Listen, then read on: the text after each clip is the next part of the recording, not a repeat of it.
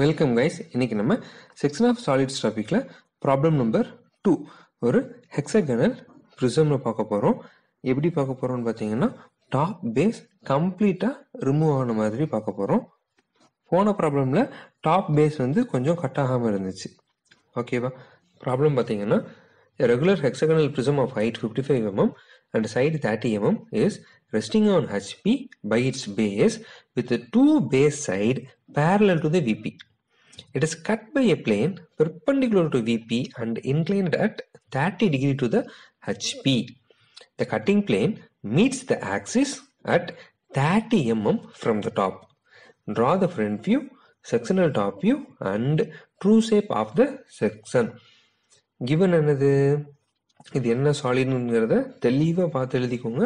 இது வந்து hexagonal prism, அதோடைய ஹைட் 55, அதோடைய பேஸ் சைடு 30 mm கொடுத்துருக்காங்க. அதுக்கடுத்து இதோடைய பிளேஸ்மெண்ட் எப்பயுமே மோஸ்ட்லி ஹெச்பியில் தான் வரப்போகுது. இந்த சம்மில் தெளிவாக கொடுத்துட்டாங்க.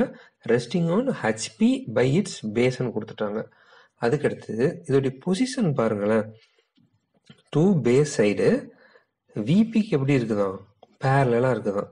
அப்போ அந்த ரெண்டு ஹரிசாண்டல் லைன் விபிக்கு பேரலாக வர்ற மாதிரி இருந்துச்சுன்னா கிட்டத்தட்ட கார்னர்ஸ் ரெண்டும் ரைட்டு லெஃப்டில் வரும்.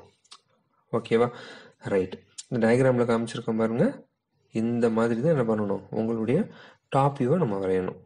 அதுக்கடுத்து கட்டிங் பிளேன் டீட்டெயில் பாருங்க.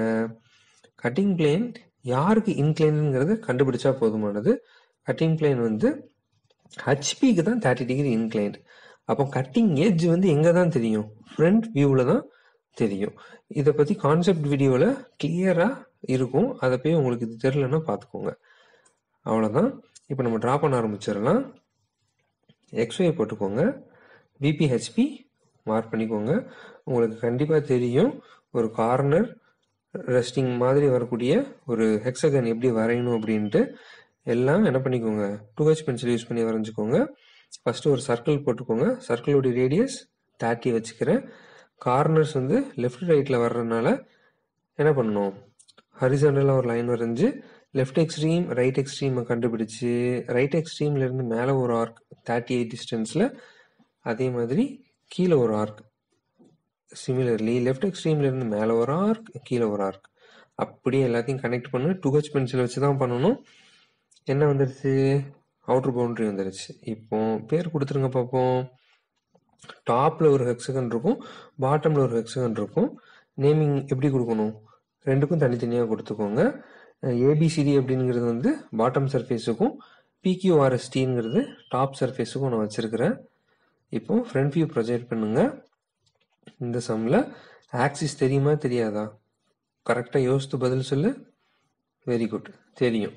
ஏன் தெரியும், ஏன்னா லாங்கர் எட்ஜும் ஆக்சிஸும் தள்ளி தள்ளி இருக்கு. சரியா? ஒரே ப்ரொஜெக்ஷன்ஸ்ல இல்லை. அதனால ஆக்சிஸ் வந்து நீங்க காமிக்கணும். ஆக்சிஸ் ஹைட் என்ன இந்த சம்ல 55 கொடுத்துருக்குறாங்க. 55 ஹைட்டுக்கு என்ன பண்ணுங்க, ஃப்ரண்ட் வியூ போட்டுக்கோங்க. எல்லாம் 2H பென்சில் யூஸ் பண்ணிக்கோங்க. ரைட். டாப் பேஸை கனெக்ட் பண்ணிக்கோங்க. இப்போ பேர் வச்சிருங்க. பாட்டம்ல A dash B dash, டாப்ல P dash Q dash. அதுக்கடுத்து இதோடைய ஹைட்டை காமிச்சுக்கோங்க 55. கட்டிங் பிளேன் எங்கே வரப்போகுது, டாப் பேஸில் இருந்து 30 mm கீழே ஆக்சிஸில், இந்த டிஸ்டன்ஸில் தான் என்ன வரப்போகுது, நம்மளுடைய கட்டிங் பிளேன் பாஸ் ஆகி போகணும். கரெக்டாக அந்த பாயிண்ட் வழியாக பாஸ் ஆகி போகணும். ஏன்னா அந்த பாயிண்ட் தான் ஆக்சிஸில் 38 mm இருக்குது. ஆங்கிள் என்ன சொன்னாங்க, கட்டிங் பிளேன் ஆங்கிள் 30 டிகிரி கொடுத்துருந்தாங்க. 30 டிகிரியில் என்ன பண்ணுங்க, கரெக்டாக ஒரு டாட் வச்சுக்கோங்க. அந்த 30 டிகிரியையும் அந்த 30 mm பிலோ ஆக்சிஸில் வச்ச பாயிண்ட்டையும் என்ன பண்ணுங்க, 2H பென்சில் வச்சு கனெக்ட் பண்ணிக்கோங்க. இப்போ நம்ம என்ன பண்ணிடலாம், கட்டிங் பிளேன் சிம்பிளை கரெக்டாக காமிச்சிடலாம். கட்டிங் பிளேன் சிம்பிள் என்ன, inside the object continuous dark line, object அடுத்தாப்புல சின்ன கேப் சின்ன லைன், அடுத்து சின்ன கேப் பெரிய லைன். அதே மாதிரி ரெண்டு சைடும் கொடுத்துருங்க. அப்புறம் அந்த கட்டிங் பிளேனுக்கு பேர் வைக்கணும், மறக்காம பேர் வச்சிருங்க. விபியில் இருக்கிற ஆப்ஜெக்டை கட் பண்ணியிருக்கு, அப்போ அங்கே விடி அப்படின்னு என்ன பண்ணணும், பேர் வைக்கணும். அதுக்கடுத்து ரிமைனிங் சாலிட் என்ன பண்ணுங்க, டார்க்காக காமிங்க. இதில் எங்கெங்கெல்லாம் எட்ஜஸ் இருக்குதோ அதெல்லாம் காமிக்கணும். A dash P dash dark பண்ணியாச்சு. அதுக்கடுத்து பார்த்தோன்னா அந்த P dash Q dash பண்ணியாச்சு. அடுத்து C dash R dash பண்ணியாச்சு. அடுத்து D dashலேருந்து S dash போகுது இல்லையா, அந்த எட்ஜ் பண்ணியாச்சு. இந்த பேஸ் பண்ணாமல் இருந்தால் கரெக்டாக இருக்கா தப்பாக இருக்கா? தப்பாக இருக்குது. அதனால் பேஸையும் பண்ணணும். சரியா? நிறையா ஸ்டூடெண்ட்ஸ் இந்த மிஸ்டேக்கு திரும்ப திரும்ப பண்ணிக்கிட்டே இருக்கிறீங்க. இந்த பேஸை கனெக்ட் பண்ணாமல் விட்டுறீங்க. சரியா? கனெக்ட் பண்ணி காமிச்சிருங்க. ஆக்சிஸை அப்படியே இருக்கட்டும், அது ஒன்றும் பண்ண தேவையில்ல. அதுக்கடுத்து இப்போ பாருங்களேன், கட்டிங் பாயிண்ட்ஸ் நிறைய உருவாகிருக்குது. அதை கண்டுபிடிக்கணும். லெஃப்டில் எத்தனை லாங்கர் எட்ஜ் இருக்குதுன்னு பாருங்கள். லெஃப்ட் எக்ஸ்ட்ரீமில் பாருங்கள், ஏ டேஷும் பி டேஷும் கனெக்ட் ஆகிருக்குது. அப்போ ரெண்டே 2 பாயிண்ட் கனெக்ட் ஆகிருக்குதுன்னா ஒரே ஒரு லாங்கர் எட்ஜ். அப்போ ஒரு லாங்கர் எட்ஜில் கட்டிங் பிளேன் கட் பண்ணுச்சுன்னா எத்தனை பாயிண்ட் கிரியேட் ஆகும்? ஒரு பாயிண்ட் தான் கிரியேட் ஆகும். அதுக்கு பேர் வச்சுருங்க, 1 டேஷ்னு பேர் வச்சுருங்க. அதுக்கடுத்து எத்தனை பாயிண்ட் இருக்குதுன்னு பாரு, 4 பாயிண்ட் இருக்குதா? அதில் ஃப்ரண்ட்டில் என்ன பாயிண்ட் இருக்கு? B டேஷும் Q டேஷும். பிஹைண்டில் F டேஷும் you டேஷும். ஆக மொத்தத்தில் 2 லாங்கர் எட்ஜ் இருக்குது. அப்போ 2 லாங்கர் எட்ஜ்னா 2 கட்டிங் பாயிண்ட் இருக்கும். நீங்கள் இதுக்கு பேர் வச்சுருங்க. ஒரு இது வந்து 2 டேஷ், இன்னொரு இது வந்து அப்புறமேட்டு கூட வச்சுக்கலாம். ஆக்சுவலி போன செம்மில் வந்து லாஸ்ட்டாக நம்ம சுற்றி வந்து வச்சோம். ஆக்சுவலி அது உங்களுக்கு டவுட்ஃபுல்லாக இருக்குதுன்னு ஃபீல் பண்ணிங்கன்னா இந்த செம்மில் நான் இப்படி சொல்லி கொடுத்துருக்குறேன். 2 கட்டிங் பாயிண்ட் இருந்தனால ஒரு இது 2 டேஷ், இன்னொரு வந்து 3 டேஷ். இமீடியட்டாகவே நான் பேர் வச்சுட்டேன். சரியா? போன செம்முக்கும் இந்த செம்முக்கும் கம்பேர் பண்ணி பாருங்கள். நீங்கள் கடைசியாக கிடைக்கும்போது அந்த ட்ரூ ஷேப்பில் அந்த நேமிங் வந்து எப்படி வந்துச்சு அப்படிங்கிறத. ஓகே, எனிஹோ அது தப்பு கிடையாது. ஆனால் அந்த சீக்வன்ஸ் வந்து கொஞ்சம் 1 2 இந்த மாதிரி ஆப்போசிட்டில் வரும். அதுக்கடுத்து யார் இருக்கா? சி டேஷ் இ டேஷ்லேருந்து டாப்பில் ஆர் டேஷ் டி டேஷ். அப்போ மொத்தம் எத்தனை இருக்குது? 2 லாங்கர் எட்ஜ் இருக்குது. அப்போ 2 கட்டிங் பாயிண்ட் வரும். சூப்பர். ஒரு பாயிண்ட்டுக்கு பேர் 4 டேஷ், இன்னொரு பாயிண்ட்டுக்கு பேர் 5 டேஷ். 5 டேஷ் வந்து ப்ராக்கெட்டில் இருக்கும். அதுக்கடுத்து ஒரே ஒரு லாங்கர் எட்ஜ் தான், அதாவது டியும் எஸ்ஸும், that is D dash S dash. அதுக்கு 6 டேஷ் அப்படின்னு பேர் வச்சாச்சு. இந்த எல்லா பாயிண்ட்டையும் என்ன பண்ணிக்கோங்க, top வியூலையும் காமிச்சிருங்க. Actually left எக்ஸ்ட்ரீம்லேருந்து right extreme வரைக்கும் ஃபுல்லாக கட் ஆனதுனால அங்கே என்ன இல்லை, நமக்கு டாப் பேஸ் எதுவுமே மிச்சம் இல்லை. அப்போ டெஃபினட்டாக செக்ஷனல் டாப் வியூ அந்த ஹோல் ஹெக்ஸகனுமே நமக்கு என்ன தெரியும்? ஹேச்சிங் லைன் தெரியும். ரைட். அதுக்கு முன்னாடி பேர்லாம் கொடுத்துருங்க. 1, இது 2, அடுத்து 3 பாருங்க, அங்கே மேலே வந்திருக்கா, இதுக்கு தான் நான் சொன்னேன். ரைட். எனிஹவ் நீங்கள் புரிஞ்சுக்கிட்டீங்கன்னா தப்பு வராது. அதுக்கடுத்து இதுதான் 4, அங்கே 5, இது 6. ரைட். இந்த பவுண்டரி ஃபுல்லாக என்ன பண்ணிடுங்க, டார்க்காக காமிச்சிருங்க. ஏன்னா இதுதான் ரிமைனிங்காக இருக்கக்கூடிய சாலிடுடைய டாப் வியூ. சரியா? ஆக்சுவலி இது ஒன்றும் உனக்கு நல்லா ஃபீல் ஆகணும் அப்படின்னா என்ன பண்ணுங்க, உங்கள் வீட்டில் அம்மா வந்து சமைக்கும் போது லேடி ஃபிங்கர் இருக்கும் இல்லையா, அந்த லேடி ஃபிங்கரை ஃபுல்லாக என்ன பண்ணிடுங்க, கட் பண்ணிடுங்க. கட் பண்ணிட்டு டாப்ல இருந்து பாருங்க, உங்களுக்கு வந்து மேபி ஃபியூ லேடி ஃபிங்கர் வந்து ஹெக்ஸகனல் ஷேப்ஸ்லையும் வரும், ஃபியூ வந்து பென்டகன் ஷேப்ஸ்லையும் இருக்கும். ரைட். எனிஹோ உங்களுக்கு பார்க்கறதுக்கு இந்த ஃபுல் பவுண்டரியும் தெரியும். இன்னர் செக்ஷன்ல எப்படி இருக்கும், ஒயிட்டா தெரியும். சரியா? அந்த ஒயிட்டா தெரியும் அப்படிங்கிறத தான் நம்ம என்ன பண்ணியிருக்கோம்னா அந்த ஹேட்ச் பண்ணி காமிச்சிருக்கோம். ரைட். ஸோ ஹேட்சிங் ரூல் உங்களுக்கு தெரியும். எப்படி இருக்கும், ஒவ்வொரு லைனும் ஒன்றுக்கு ஒன்று பேரலாக இருக்கும். அதே நேரத்தில் கேப் பிட்வீன் லைன்ஸ் ஈக்குவலாக இருக்கும். சரியா? கரெக்டாக கொடுத்துருங்க. மறக்காமல் இதுக்கு பேரும் வச்சிடணும். சரியா? ஸோ செக்ஷனல் டாப் வியூ அப்படிங்கிறதையும் அங்கே எழுதி காமிச்சிடணும். அதுக்கடுத்து என்ன பண்ண போகிறோம், இப்போ நம்ம ஃபைனல் ஸ்டெப் வந்துட்டோம். ட்ரூ ஷேப் வரைய போகிறோம். ஸோ ட்ரூ ஷேப் எப்படி வரையணும், கட்டிங் பிளேன் எங்கே இருக்குதோ அங்கே பெர்பெண்டிகுலராக இருந்து பார்க்கும்போது என்ன தெரியும் உங்களுக்கு, ட்ரூ ஷேப் தெரியும். சரியா? நீங்கள் அதே அந்த வெண்டைக்கார்க்குலையே அந்த லேடி ஃபிங்கர் கட் பண்ணி வச்சுருக்கிறீங்க இல்லையா, அந்த கட் பண்ண கட்டிங் பிளேனுக்கு பெர்பெண்டிகுலராக உங்கள் கண்ணை வச்சு பார்த்தீங்கன்னா உங்களுக்கு ட்ரூ ஷேப் தெரியும். ஆனால் அதே இது கட் பண்ணிட்டு டாப்ல இருந்து டக்குன்னு பார்த்தீங்கன்னா உங்களுக்கு செக்ஷனல் டாப் வியூ தெரியும். ரைட், எனிஹவ் இதை பற்றி கிளியரான பேசிக்ஸ் வீடியோ இருக்கும், அதை போய் ஒரு தடவை பார்த்துக்கோங்க. ஒவ்வொரு பாயிண்ட்ல இருந்தும் பெர்பெண்டிகுலர் லைன்ஸ் ப்ரொஜெக்ஷன்ஸ் லைன்ஸ் போடுங்க.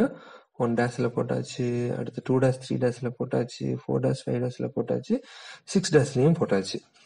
சூப்பர். அதே மாதிரி என்ன பண்ணிடுங்க, cutting பிளேனுக்கு பேரலா new reference line x1 y1யும் போட்டுருங்க. சரியா, அவ்வளோதான்ப்பா. Just measure the distance and mark the distance.